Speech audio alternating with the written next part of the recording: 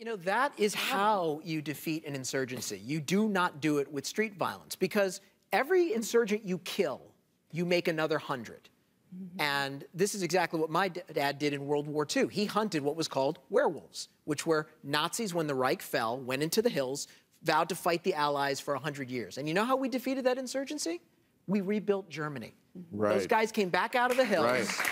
I agree. And they said, hey, you, Fritz, I got a job for you.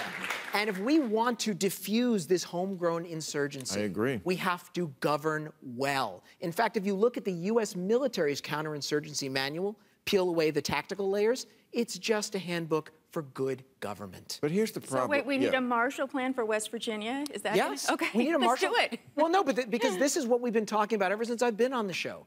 Globalization has ripped half the heart out of this country, and automation is going to rip half the other heart out. And if we don't get a handle on this, if we don't start to govern by what affects the most Americans, then we will lose again in 4 years. No, I mean, it's true. I mean, the Democrats lost their base of especially white working class voters. Thank you, Ronald Reagan. Right. I mean, the Irish were never Republicans in this country until Reagan came along, and the white working class, the Democrats have the policies that, you know, support the safety net and that the working class really needs.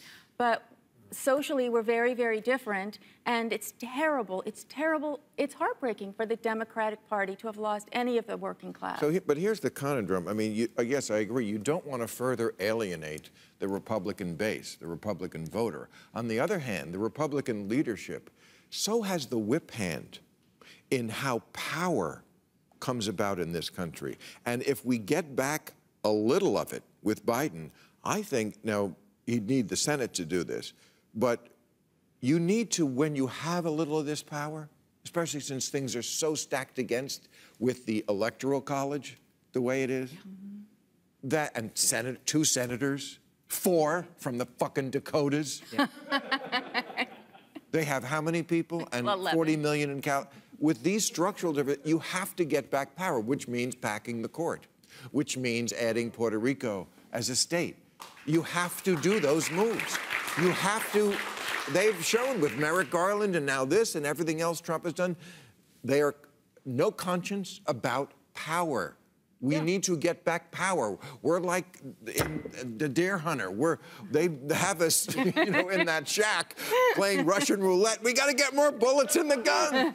But the best way to do that is to understand, how did Trump get elected? Because every fanatic, no matter Nazis, communists, Taliban, there always starts with the kernel of a legitimate concern. Correct. What are those legitimate concerns? Because people who voted for Obama voted for Trump. Absolutely. My aunt, who I love in Yonkers, New York, voted for Trump. She's not a fanatic. Right. Why? So we can fix these problems. Because, look, there are issues we all agree on, right? None of us want illegal immigration. We just don't want to treat illegal immigrants like animals in cages, right? Well, yes, but, I mean, Democrats did say a lot of things during the primary. I mean, they made it sound like one, come all. And you get free health care. Well, and they wanted to give, there were certain elements of our party that said, we want to give prisoners the right to vote in prison. What? I know.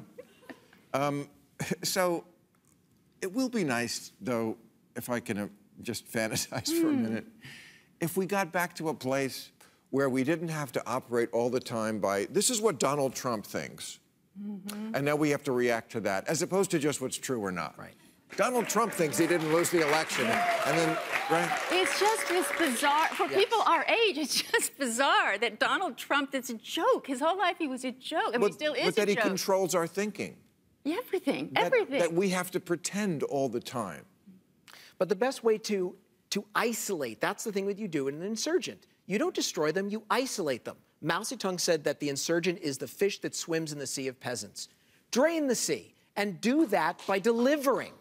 That's how Franklin Roosevelt brought about this liberal world that we all enjoy. He delivered.